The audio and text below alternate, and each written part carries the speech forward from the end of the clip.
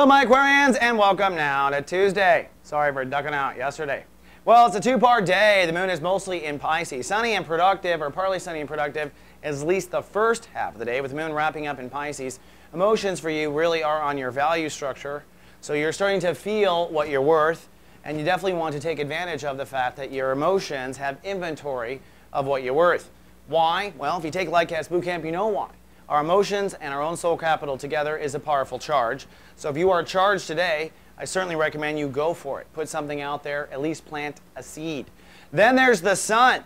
We're in chapter 3 now of Sun in Leo, and the Aquarians are working on building relationships based on love, which may sound kind of simple, but the reality is Aquas duck and run a lot when it comes to love because you want your freedom.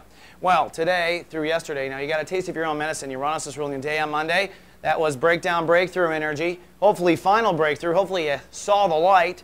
If you didn't, today you got a second chance. Mercury ruling the day with Mercury conjunct the sun should get your Aqua mind going on all levels and releasing you to break through, to see what you need to see. And it could be a lot of things, either honesty with yourself or what you need to let go of, etc.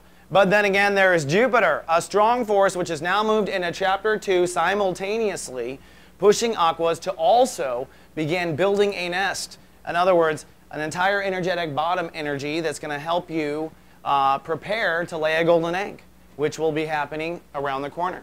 So Jupiter says, hey, you got to do what you need. And that also plays into relationships and love, okay? Obligation or not, if there's not love there, or if it is not supporting the nest, you're setting yourself up for failure. And it's Tuesday. We got Just Ask Chris going live today, my alter ego, where you get to, those in Soul Nirvana can ask me questions, and I will share the answers with the world. Well, you might want to learn something today interesting. I'm going live with an episode, and it is kind of timed well for what we're going through. So don't miss me again. I'm live everywhere Soul Garden shines. All right, Aqua, that's all I've got for the day, but I will be back tomorrow. I think so. Until then, live, love, be. Soul Garden.